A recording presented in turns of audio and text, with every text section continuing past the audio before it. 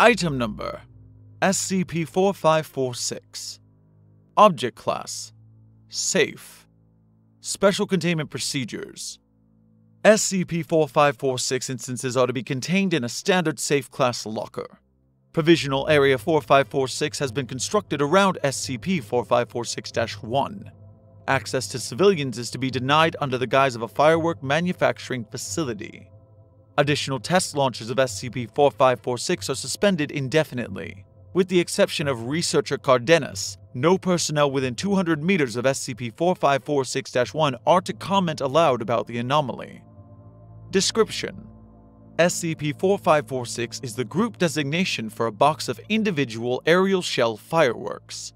SCP-4546 instances constantly emit a quiet crackling sound, with no discernible pattern.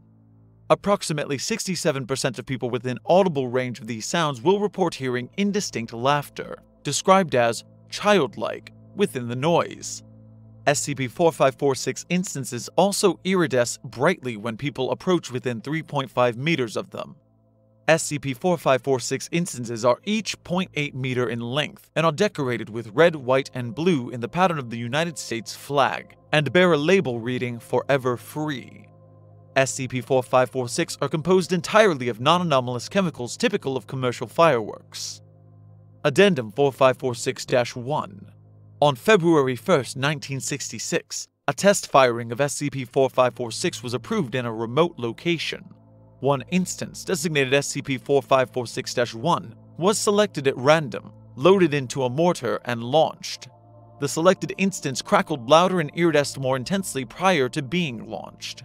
SCP-4546-1 ascended to a height of 119 meters and detonated, producing a burst of red, white, and blue stars, with significantly less smoke than non-anomalous fireworks.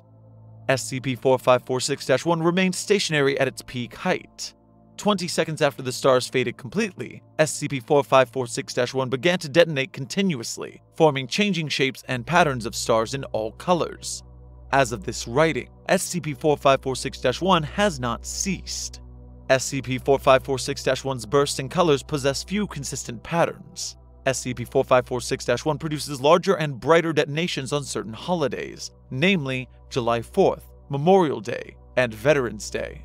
On July 4, 1976, the bicentennial of the United States of America, SCP-4546-1 produced bursts nearly 5 times their usual size, and created shapes strongly resembling a smiling face.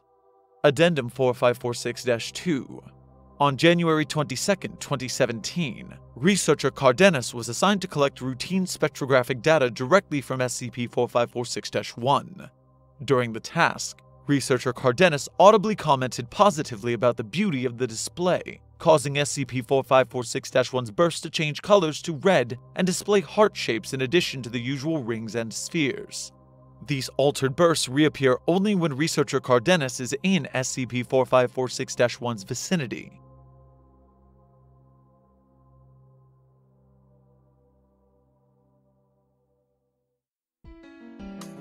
Site-42 is able to continue broadcasting and move up to making live-action SCP adaptations thanks to support from our viewers, subscribers, and especially our patrons. Special shout-out to our Level 5 Researcher level patron, Andre Béchert.